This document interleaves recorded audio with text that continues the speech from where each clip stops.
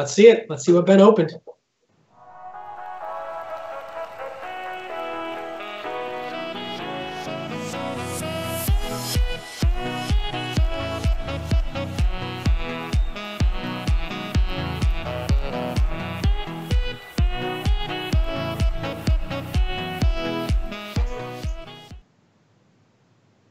Welcome back to Team Draft Super League. We've got Ben Stark ready to draft. If we could get him to make the cards bigger, that'd be great. Yeah, Ben's making it hard on us, perhaps forgetting our age. So he's opened Hour of Devastation.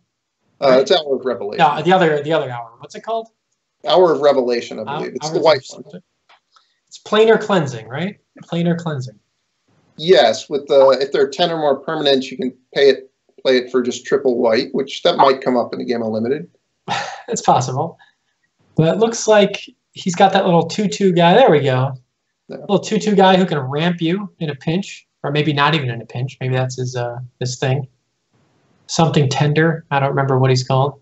Hope tender. Hope tender. Wow, that's ambitious. Tendering hope.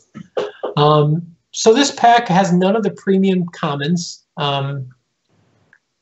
So those are not really a big pull. What do you think? The rare is kind of a tough one to start with. This is not a... I feel like draft formats have... We're well past the types of draft formats where you can draft a 6 casting cost Wrath of God and then kind of slow play and get your opponent with it just because you can't really afford to slow play. I still think that card's pretty good. So Ben picked Consign to Memory, I think, or something. Right. Consigned to something. That's a bounce spell plus a Mind Rot, correct? Yeah, it's Disperse / Mind Rot, which I think that was definitely one of the 3 best cards. Yeah, I agree. Probably would have taken the white rare to start, but Hope Tender's also strong. Yeah, Hope Tender's good. Unsummon, I know people like Unsummon in the blue-red archetype in particular. Yeah. But Ben kind of took an Unsummon with a bonus, so the extra mana is probably, will occasionally hurt you in a tempo-based format, but 6 mana should be even less tempo-based. So what are we thinking here? It looks like he's got Quarry Beetle selected. He's Unquenchable Thirst is a card that's impressed me. It's kind of a claustrophobia if you have a desert. Right, now how much do you care about deserts once you have that card? Are you happy to have that in your deck without a desert? I think it's certainly still playable without a desert, but I tend to want to have 3 or 4 deserts in most of my decks. So I like to plan for that. Oh, he's picked Hour of Eternity, which is a powerful spell for sure, but triple blue. It's so expensive. If you can get to 7 mana, you can do some pretty good things with that card. All right, so here's another crazy expensive rare. Yeah, that rare, I don't think anyone's going to put that in their deck. It's too hard to make work. So there's not, I guess there have been 2 commons taken out of this pack. And yeah, the 2 blue cards are both playable if Ben just wants to stay on blue. The best non-blue cards are probably Sandblast. The Ceradon is good and it's kind of a decent 5-drop. These are all kind of nothing I'm excited about. Is he taking this split card?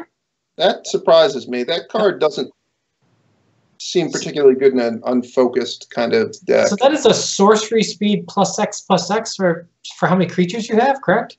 Yeah, it gives trample, and then the backside, I don't even remember what it does. Taps 2 creatures. Wow. So this is, I think it's interesting how we're having such trouble talking about these packs just because nothing has really stood out, and especially because Ben's kind of started with such strange cards. There's no, I don't really know what archetype these are pulling him towards, except blue cards. It's kind of how I felt. So I'm a little surprised he didn't just take one of the 2 blue cards because I don't see the point of deviating, but I guess he's scared of that split card for some reason. I can't imagine that was a defensive draft. He's got to be planning to use it. So here he picked up a good creature for his deck. He's definitely based blue. And you have to think he's going to be happy to see this Consign here, given that he first picked it. Right. Out of a pack where he had other options. There's also the Sting there. The I'm Destroy not target. worried about the Sting. You need a very specific black deck, I think, for that to be a good card. Well, Yeah. blue often has some utility creatures in this set that you don't mind putting -1/-1 counters on, and he is looking towards blue-black. Is that demon that's X for how many cards in your graveyard? Yeah, that card's pretty bad. I don't think we're going to see him pick that. He's got another one of these split cards here, which he must really like it. I would think that the pick here would just be the desert. Well, the problem is that I don't know that he thinks he's a black deck, so taking an off-color desert is not very appealing. But what? Well, why? He's taking those split cards pretty high if he's not leaning towards being a black deck. But he took the. All right, I'm pretty confused here. I got to be honest. I'm not sure what to say. You want to take over? You want to take over the expert now? Every time he gets a split card, it's like he's getting 2 picks. So he's now 10 cards deep in the draft, maybe, is what he's thinking. So the best card here is the green Frontline Rebel and the Death Toucher. So Harrier, Naga, and the something rat. I forget the start of that guy. Ruin Rat? That might be it. Garbage Rat? Yeah. All right, so now he's... I still don't understand these green-white split card picks.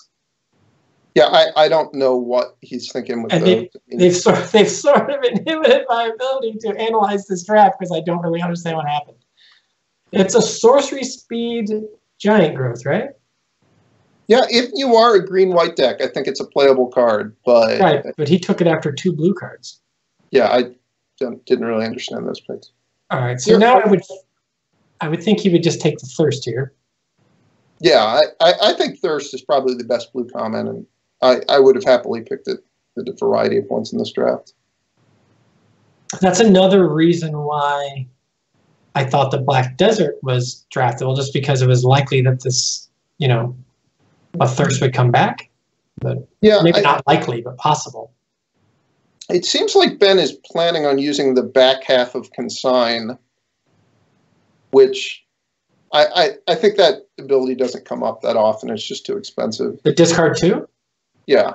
Well, I think it comes up where you can use it as a removal spell. You bounce their thing at the end of a turn, untap, and it doesn't come up all the time. And in every matchup, some matchups are fast, but I think most of the games are too fast for that kind of a play pattern to really happen.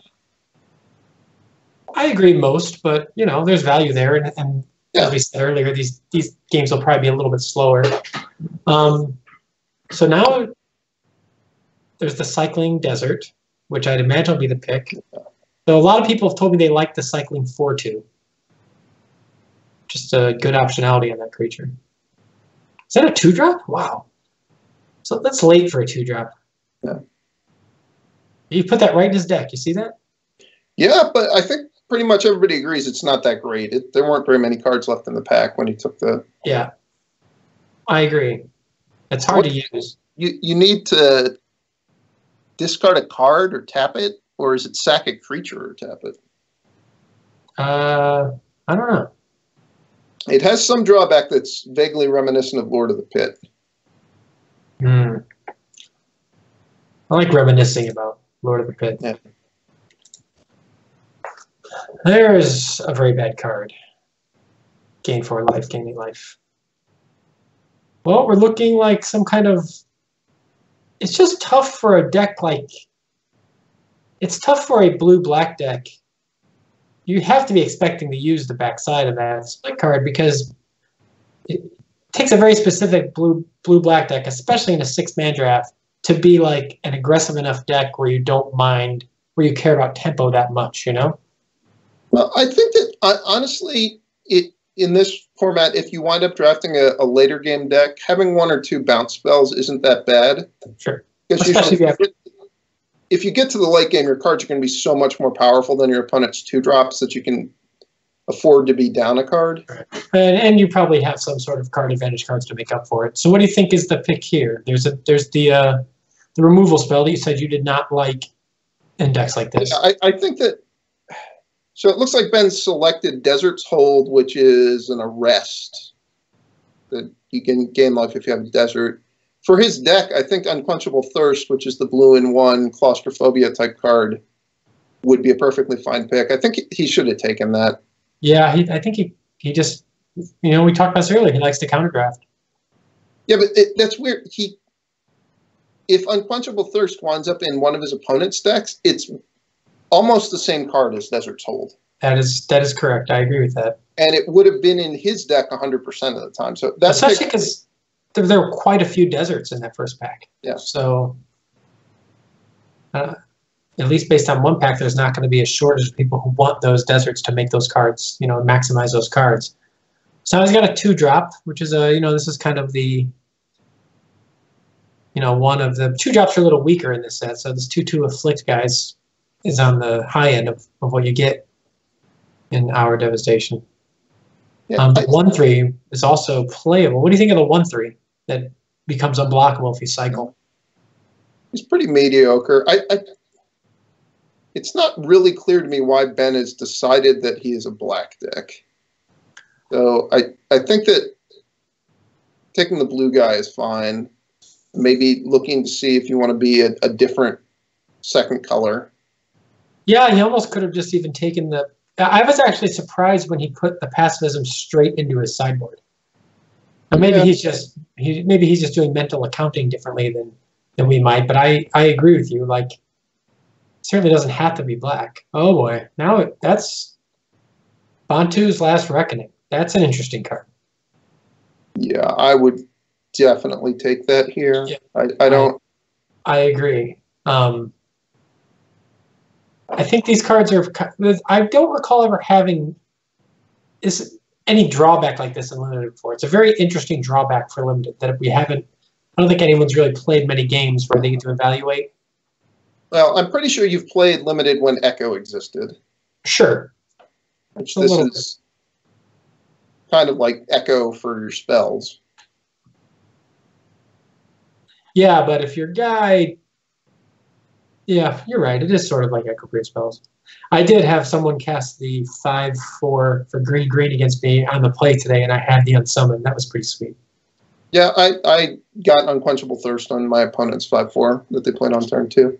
I do think that Wrath is going to play really well with the 2 consigns that Ben has. Like, it does make the Mind Rot abilities a lot more relevant if you can kind of fall behind on board to empty out their hand and then Wrath to catch back up. Yep. So we've got a 3 casting cost counterspell that cycles. Got another desert, cycling desert. We've got a 2/3 that's it's a 2/3 for 3. It's very similar to Heckma's Sentinels. And we've got a big cycler. Yeah, I would like to be able to take the desert here, but if I'm Ben, I'm kind of concerned that you're about halfway through the draft, and he's only gotten 9 playable cards. Oh, I think that mirror card's quite bad. I have no idea. Yeah, I'm not sure how to use that card, especially in a deck. Doesn't seem like a very good deck for it either. I mean, he can get a little bit of synergy with the mirror and the demon, where if you have them both in play, you can kind of dodge the drawback on the demon and convert the mirror into a demon, but you'll die well before that really comes up. So now he's just taking a cycler. There's some decent red cards here, but I think that we're going to see the point where he is only going to counter draft in severe circumstances because he doesn't have a lot of cards, like you said. Man, no one wants these red 2-drops. Weak packs, and I know 2-drops are at a premium, and there's a lot of them. I think we're going to see him take this 05 cycling wall. Oh yeah, I've never seen that card in play. It's on the lower end of playable, but yes, anything cycling can be considered on the lower end of playable. Yeah. He just takes the best. That was a hate cast. You could say that's the best card in the pack. And so nobody likes these Unquenchable Thirsts. Yeah, they really, really don't like them, right? Like, it seems crazy not to take this one. Yeah, well, I mean, it just went around the table. Maybe he thinks it's coming around the table again. I have no idea why he has that hostile desert in his pile of cards. Hmm. Well, this has been interesting. I'm glad we can bring our special brand of confused analysis to this draft.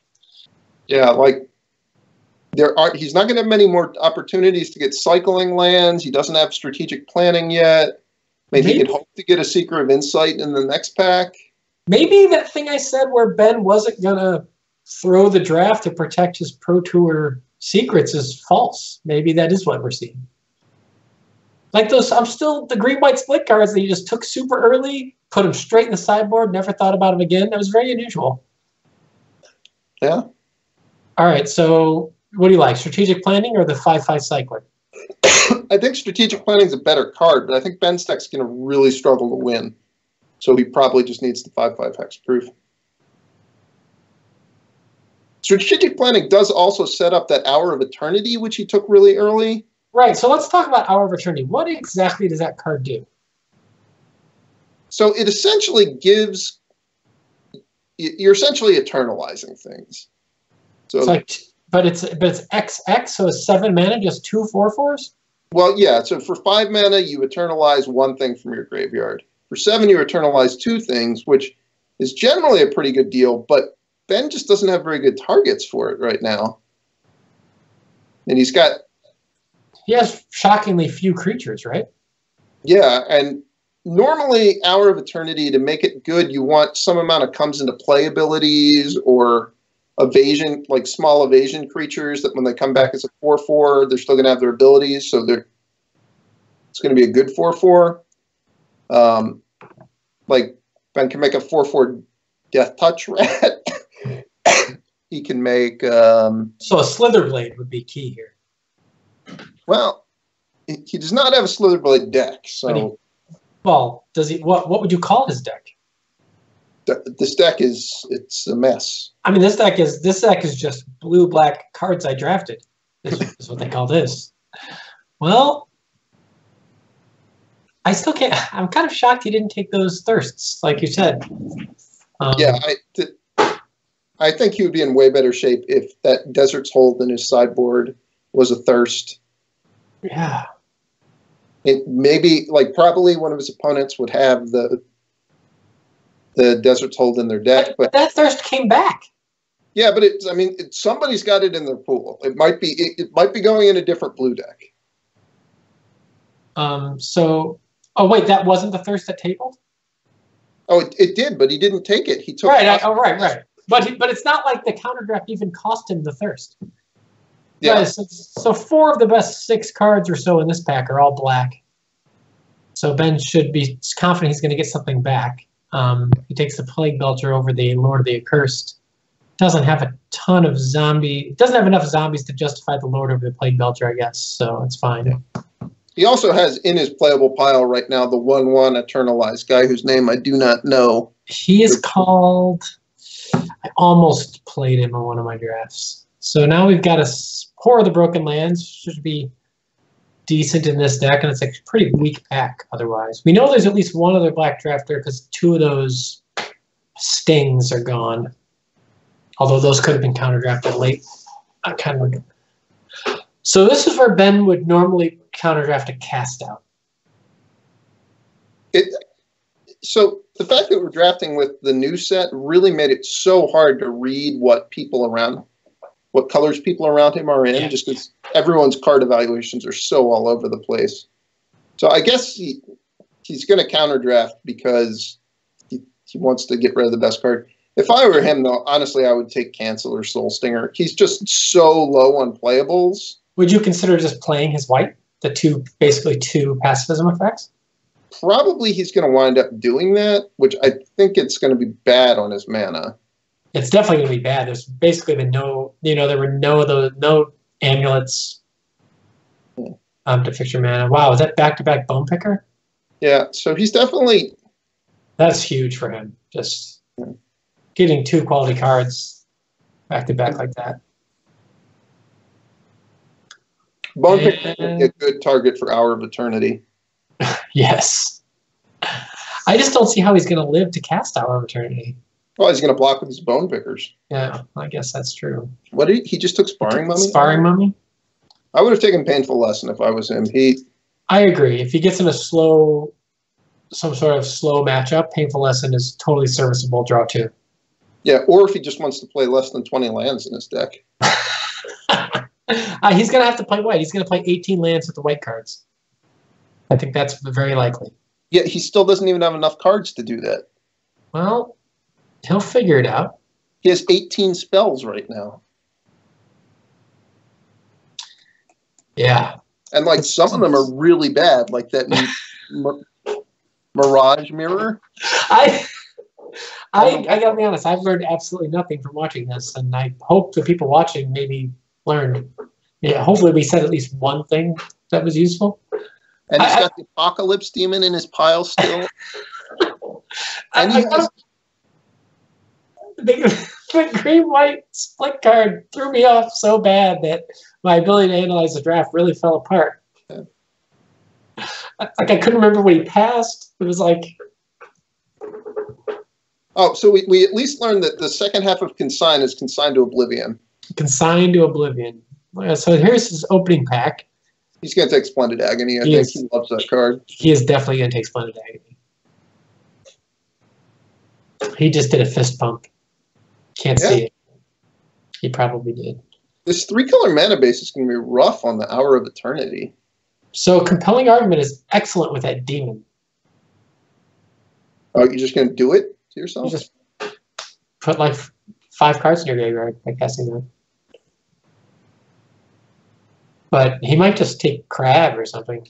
He's probably going to take... Well, I think if he's going to take something like that, he should take the June Beetle. I think his curve, he could use another 2-drop. Although those creatures are just a lot worse in the Afflict world.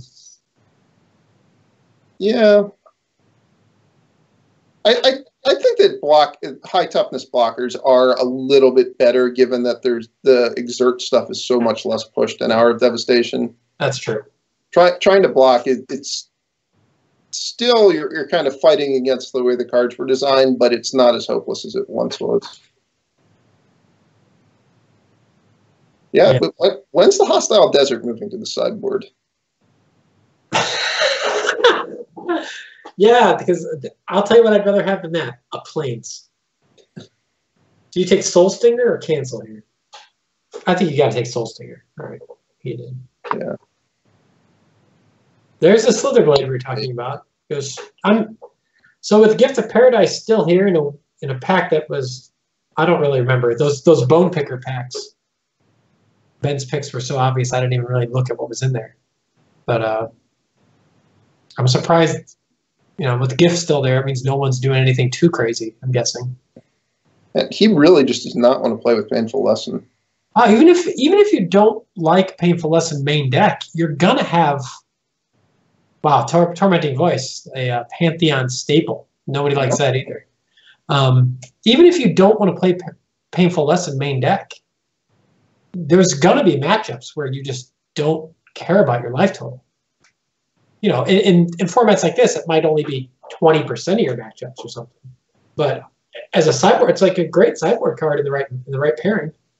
I would just play it in my main deck if I was Ben. I think his deck is so weak that he's just going to need to try to get ahead on cards to be able to compete. Yeah, especially because he's 2 of his stronger spells are bounce spells. I mean, those were his early picks. Yeah, and he also has the Wrath, which cards like Painful Lesson are pretty good for setting up the Wrath, I think. Yeah. So I guess we're going to hopefully get to see how he tries to build his deck in a second. Yeah. Do you want to start a countdown for how long it takes for the Hostile Desert to get out of his deck? Wow, that is... I can start. Want me to set a timer? Yeah. I'm going to say, well, it's going to be rough because it could be out already, and we don't know it yet. Well, then we'll know. I just started a timer. So I teamed with Ben at the team events for maybe the past 6 months. You guys won one. Yeah. Yeah, pretty good. And there was a surprising amount of times that Ben didn't know exactly what cards did. So I got to be honest. Doesn't know what Hostile Desert does. When I saw him take the green-white split card, I thought there was a chance he did not know what he did. But he hovered over that one and read it. Yeah, I that might be true. What card did he not know what it did during your team Grand Prix? We had in Mexico. It really stood out. Where I forget the name. There was this guy that searched for an assembly worker or self-assembler and like the 3-mana 2/3. Sure, the copies. Things. And he just kept putting those in the unplayable pile, and then I would pull them out, and they'd be like, why are we going to play a 5-mana 4/4? And I'd be like, it goes and gets the 2/3. That's pretty good. Yeah. And eventually, once he understood that those cards interacted, we played them in the deck, and they were good. It was just... Well, why memorize what cards do when you can always read them later? Oh, white cards are in. White cards are in. But the desert is not out. Yeah. What does that card do? The Hostile Desert? Is that the land? The creature land? Yeah, you exile a land from your graveyard to make it a 3/4. Yeah, it's not even any player's graveyard. It's just your graveyard, right? Yeah. He has 1 cycling land, and he can cast Compelling Argument on himself. And he doesn't have a reason to play deserts because he didn't take any of the thirst, right? I believe he has 1 thirst. Oh, he does have a thirst. Like, it'd be nice if he could make his deck larger and not have so much. But, maybe he just likes to have his space. He likes the comfort of it. So how many playables is that? Well, he's got cards there. He's got a deck. Yeah, so right now he's at 24 spells. Which is kind of where you want to be. Is that well, if you're going to play 3 colors like this, I think you're going to play 17 land. Like, I agree. Maybe, honestly, even 18 to make his color. Well, that's what I thought when I saw that I thought he was going to be like 8/7/3 or something. Oh, did it move? It's gone. 2 minutes and about 37 seconds. Yeah. So not bad. I guess we should have made it. Now only just get that unquenchable thirst back that he missed. Yeah. The demon is gone. The demon is gone. Wow. Is that the mirror thing is still in his pile of cards? I mean, yeah, I suppose it. So at this point, the teammates are allowed to confer with each other for deck building. So there's definitely some chance that Eric or Luis were like, "What is that desert doing in your deck? Why aren't you playing your white cards? Do you even know what that demon does?" That sort of thing. Now Eric's been your 3rd teammate along with Ben. Yeah. So he has a special insight into how Ben's process. Yeah. I'd like to see Ben get that supply caravan in his deck. I think at this point, if you're going to play white, like a lot of your cards are just not very good. I think these cards are so tiny because Ben doesn't want to help us out. The 3 casting cost for artifact is that mirror thing, right? Yeah, if he thinks his opponents are going to have a good card. Yeah, it's not exactly, phantasmal image, but I guess it can change every turn, right? Yeah, but it changes back at the end of the turn. To nothing. It doesn't. You don't get the first copy for free. You have to spend 2 mana a turn to keep it as whatever you want it to be. And if the thing that you want it to be goes away, you no longer have the ability to make it into that. Right. So it's not a very efficient card. No, I was surprised he took it, and I'm surprised he's playing it. But maybe he needs he's decided he kind of has to have some outs to get lucky using their creature against them. You'd love to be able to thirst their great creature and then turn your mirror into it every turn. Hey, those deserts hold on it. Yeah, those bone pickers were pickups. I'm kind of making fun of Ben's deck here. It was looking really grim going into the 3rd pack, and then he had a run of some pretty strong black packs. Yeah, he did. It just goes back to those early picks where it seems like in both packs 1 and 2, he did early picks which sort of hurt his deck, and I don't really feel like did that much damage to the opponents. Yeah. Well, we have to. So we're going to go look at Kenji's deck build now that Ben has got on. He's only playing 2 planes. What do you think of that? Well, he's got a triple blue card in his deck, so That he doesn't have a lot of options. Yeah, and he kind of has to, and the Wrath is double black. Yeah, and he's only playing 17 lands. I mean, which even for a blue-black deck, he doesn't have a lot to do with excess lands. So he's playing that. He can externalize that 1-drop. Yeah. Is that what that card? What's that called? Externalize? Did I just make that up? Eternalize. Eternalize. I knew it wasn't right. So I think we're going to see Kenji's build. This looks a much more focused deck. Yeah, the cards are larger. Just So Kenji's doing this thing where I've seen him do this on the stream. He has non-basic lands. He's not put them in with his cards yet. It looks like he's got. I've started doing that myself. 3 red deserts, and then he might play Cradle of the Accursed. Right. Wow. He has, like, remember I was talking about how those red 2-drops were going so late. He's got so many 2s he doesn't even have it in his deck, which I think is going to be a lot rarer. And obviously a vanilla Grizzly Bear is nothing great, but it's so easy to be short 2s in this format, especially in the 6-man. But no, he got there quite easily. Yeah. His 2 bounce spells, nice little tempo-based deck here, and he's got the Sand Strangler. Yeah, and he has 2 unquenchable thirsts. So presumably the one that we kept wanting Ben to take that he never took is sitting in Kenji's deck right now with 4 deserts, 3 to 4 deserts. Right. I was Kenji, I would not play the Cradle of the Accursed just because he's got 1-drops in both of his colors, but he might play it. It's a 17th land, though.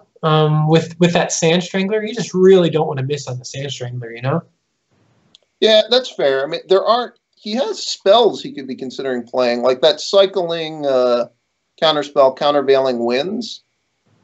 That's perfectly serviceable. He could play that if he wanted. What is the red-blue split card? Reduce. Is that just reduce? Is that a new one or that's the old one? That is the new one, which I don't know the name, but what it does is the red half is a 4-mana instant that targets a spell on the stack. Oh, right. It deals damage equal to the converted mana cost to that spell's controller. I think you can target your own spells, not that you should ever do that. And then the blue thing is a 3-mana instant that's a fork. That's a strange one. What do you think about that card? I guess he's just trying to kill people. He's going to be happy if it's Slava Axe. But I think that is it's definitely the kind of card that only works if you're ahead, but it's potentially pretty good. Now, does he have any prowess? The Ophidian thing has prowess, right? No. Well, no? So he has the Spell Weaver something is a 2/1 prowess guy with Afflict 2. Right. Nimble Obstructionist is the 3/1 flash. Oh, sorry. It's the 3/1 cycling. Oh, that's nice. So he is playing the Cradle of the Accursed, which he has 5 cards that trigger off of Desert, so that's understandable. I think if you're going to play 17 land, I know you've always been a Cradle hater. Yeah. But I've definitely liked it more than you in general, and also I think that these cards, I mean, they're just a lot better when you have the Desert. It's just a huge difference for the Ceradons especially. Yeah, for sure. I mean, one of the reasons I always hated the Cradle before was that you didn't get any benefit from it until you actually sacked it to get the zombie. And that was just, it took so long to get to the point in the game where you were going to do that the 2/2 was almost always irrelevant. But in Kenji's deck, if the Cradle's his 4th land and he plays a Sand Strangler and gets to trigger that is a huge difference. So it makes sense to think about playing it, at least if you think you can get away with it with your mana. And it looks like Kenji can. Yeah. Okay. I have to say, Kenji's deck looks night and day better than Ben's. Oh yeah, Like it looks like a real deck. Yeah, but I mean, I think that was somewhat predictable because there were it seemed like there were just red cards going late, and Ben got into two colors that didn't, like you said, you weren't sure why he was black. He kind of got into two, although to be fair, in the third pack, black did seem open. Yeah, but his initial color choices weren't really based off what was open or even based off opening great cards. Like he took, Consigned to Oblivion, which it's a playable card. It's fine, but it's obviously something you'd be sad to first pick. And then to commit to your colors off that based off very little. His first few packs were just very weak. One thing that was interesting was it seemed like he was prioritizing the split cards just to get a lot of split cards. Yeah. And Kenji actually had just as many as he did, it looked like. So you're saying he got thoroughly dominated? Yeah. Yeah, he lost both. I mean, if you only get a tie in the split cards and your deck is much worse, is there a third category that he could have been defeated in too? Or, yeah. I don't know. I guess if they lose, that's the third category. So I think we're going to check out Marshall's draft. Oh, deck building is over. Right. So I think, Andrew, we're done for the night, me and you. Yeah. So thanks, everybody, and I will talk to you later, Chris. Yeah, I'm sorry. I apologize for us being a little confused, but I would blame Ben Stark. Yeah, any complaints, direct them to Ben on Twitter. Definitely, and I'm sure he will defend his choices. He's not going to roll over it. Yeah. So have fun with it, everyone. And we'll be back after this. Looking for a challenge? Magic Online offers monthly limited and constructed events, which lead to the yearly Magic Online Championship. Download Magic Online at mtgo.com and start earning the points you need to enter.